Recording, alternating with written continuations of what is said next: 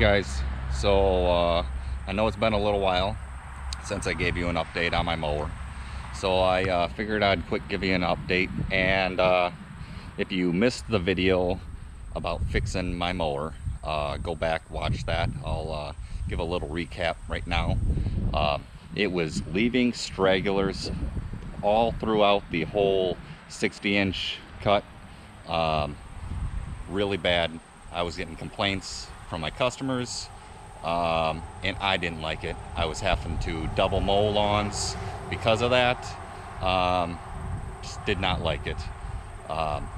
It is a brand new mower, bought it last year, and has had this issue from day one. So I'll go over what they did.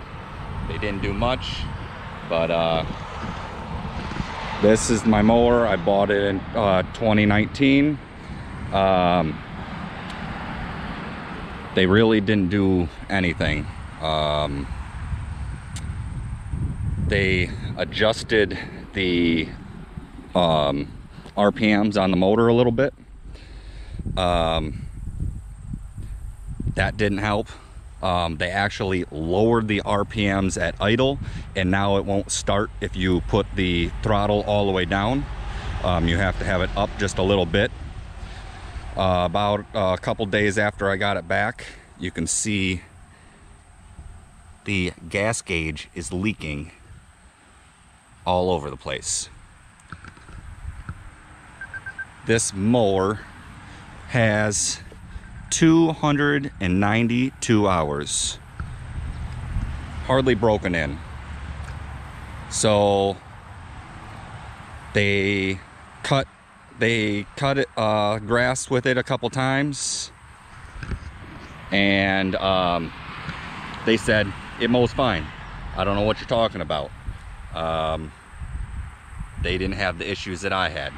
I have noticed that it does depend on the grass, on if it's going to leave stragglers or not. Some lawns it doesn't, some lawns it does. I think it's the really fine, like shade grass, that it does it more than on the kind of normal grass, at least our normal grass. But that is kind of the update of what they did. The only other thing that they did was the baffles that they have that are adjustable. The new mowers are not adjustable, so they measured and put the baffles exactly to what the new ones are. They said that that should never have to be adjusted. So that's where I'm leaving them. What I did after I got it back was I messed with pitching the deck, and the best cut that I could get is pitching it back an eighth. So I have the back of the deck an eighth of an inch lower than I have the front. That is the best cut I can get out of it. It did help a little bit. Normal mowers, all the other mowers that I've ever ran, you had the opposite, an eighth of an inch forward.